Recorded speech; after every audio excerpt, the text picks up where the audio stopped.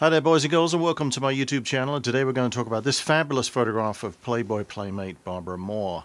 But not only am I going to tell you a little bit about how I put the thing together, I'm also going to tell you a little bit about the backside of the story of how I got to shoot at this location. So stay tuned, because it's a little bit about networking.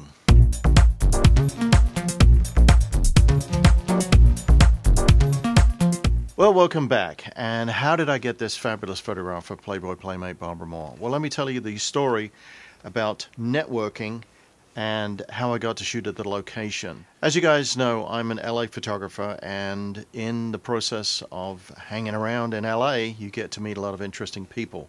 Now, I happen to have met Kenny Rogers' son, Kenny Rogers Jr., and we got to be really good friends, obviously, because I know a lot of girls, and, you know, rock stars love to get together with girls and meet more girls and introduce them to their music and all that kind of jazz. Kenny was a pretty nice kind of guy, pretty casual kind of going, and he was telling me about this makeup artist that was having a birthday party at a well-known photographer's studio in LA. He said, I think you should go and come to the party.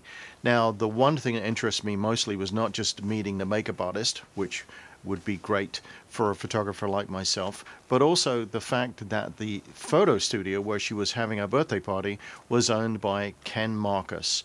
He was originally the head of the Playboy department for Playboy magazine, and was a well-known photographer in Los Angeles with probably over 60 centerfolds to his credit.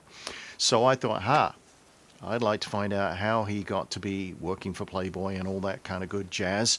So let's go meet him. So Kenny got me an invitation, went to his studio on Melrose, and I met Ken.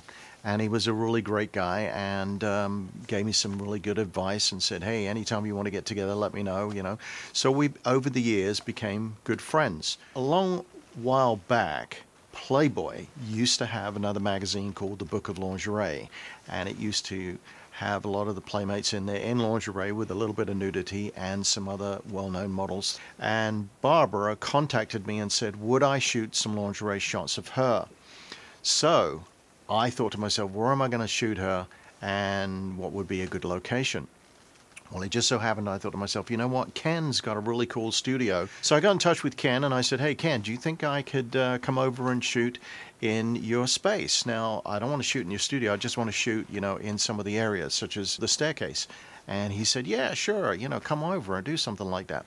So Barbara and I went over, and she had this fabulous, as you can see, green lingerie with great green stockings. And I thought to myself, okay, well, I want to do something that's a little bit sort of romantic, seductive kind of thing, not just light the whole thing up like it was a catalog. So what I did was I brought with me a 1K Fazell light. Now, a 1K Fazell light is what is known as a tungsten light, and here it is. This is the 1K. Now, if you don't know very much about tungsten lights or Fazells, Fazells have a glass front lens to them, which you can use to focus your light. And if I open this up, I can show you briefly how that works. Inside, you can see there's a bulb right inside here, right? And you move this little dial on the back and forth, and it will move the light towards the lens and away from the lens. I don't know if you can see that right there. See how it's moving back and forth? And as it does that, it focuses in from being a spotlight to a flood. And when you want to pinpoint directly at an individual, as the way I was doing it for, as you can see the shot here with Barbara, I wanted to feather my light like a spotlight, very romantically, on her, and allow the rest of the light that was coming in through the building, through some glass block windows, to just add as fill. And as you can see right here, the light is centered on her and just drops off, and you can just adjust it as you work. Now, it's a very, very warm light, so once you get it into Photoshop or something like that, you can kind of tweak it a little bit to make it less yellow. But that warm light is also what I consider a little more romantic, a little bit more seductive. You know, blue light's very, very cold, so we kind of gravitate to that warmth, like the warmth of a red and golden fire. So that's what I did with the light. I feathered it onto her, just lit her up, and tried not to get it to burn out too much, because obviously if it's too intense it will burn out your image. So you want to feather it just enough to be able to give it that little glow that you want on the person or the subject that you're lighting up. And then, as I said, I allowed the rest of the light that was bouncing around within the room to just use as a fill. So that's how I lit it, and I think it turned out really fabulous. As you can see here, it's a great photo, and there's nothing more exciting than shooting a lovely Playboy Playmate in lingerie. Now, Barbara Moore is fabulous to work with. She's got lots and lots of poses.